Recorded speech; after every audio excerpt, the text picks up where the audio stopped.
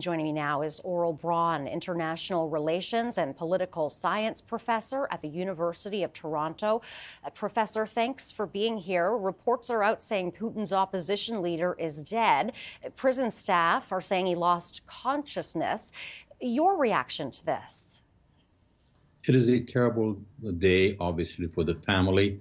It is a tragedy for Russia itself, for the Russian people, because this was a leader who fought against corruption, who wanted to see a democratic Russia where people's rights were respected, their dignity would be protected. And he also wanted peace. He called the war of aggression against Ukraine, he called it a stupid war. So at every single level, he represented what was best in Russia.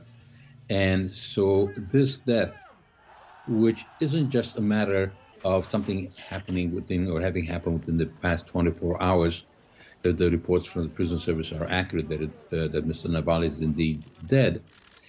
This has been going on, this attempt to kill this man, for a long time.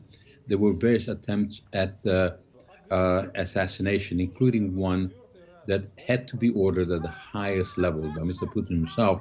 And this is more than 3 years ago when he suffered an attack using a nerve agent, the Novichok nerve agent.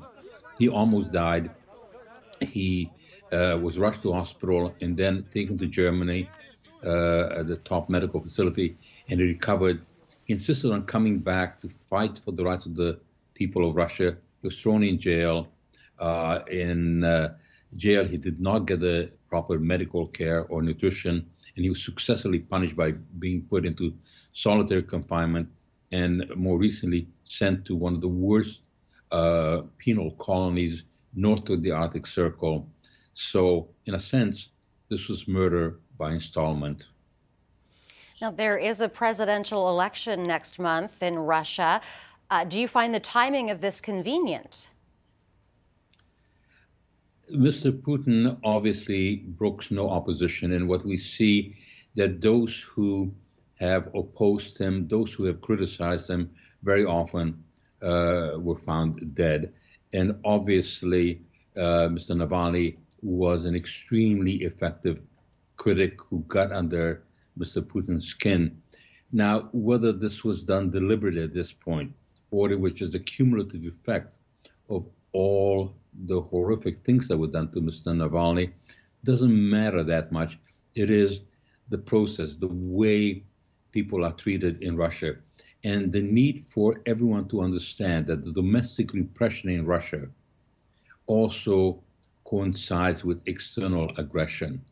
So those who are isolationists, those who think that you can separate international behavior from domestic policy, are sadly mistaken.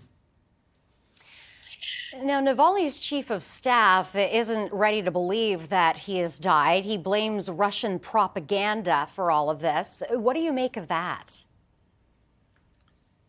It also tells us how opaque the regime is in Russia, that we cannot even have clarity as to exactly what has happened. The odds are that Mr. Navalny is not alive. But because this regime has been so untrustworthy, because the lies have been so systematic, we cannot be absolutely sure for a little while. But I'm afraid that more than likely it is the case that Mr. Navalny is no longer alive. But we have a kind of stark illustration of how the system works under Mr. Putin. And it's not one that's nationalistic. That is just an instrumental way of justifying Mr. Putin holding on to power. This is basically a mafia-like regime where those who don't toe the line are eliminated, and no dissent, no opposition is allowed. And this cannot last forever because all dictatorships at some point fail. And maybe, just maybe, this will be the beginning of the disintegration of the Putin regime, because dictatorships often look very strong and stable until all of a sudden they're no longer strong and stable. And Mr. Navalny said that if he should be killed, the fight for freedom in Russia must continue. And I think that is crucial. Aurel Braun, International Relations and Political Science Professor at the University of Toronto. We thank you very much for your time today. Thank you.